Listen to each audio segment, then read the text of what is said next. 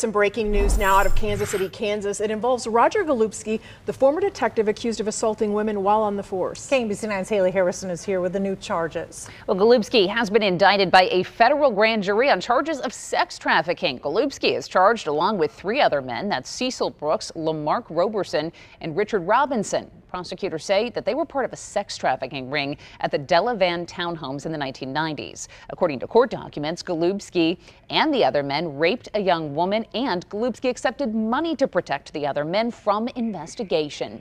Golubski worked for the KCK Police Department for 35 years, retiring as a captain in 2010. He's currently under house arrest in a separate case, charged with raping at least two women. Laura. And this is still an active investigation. Anyone with any information is asked to contact the FBI.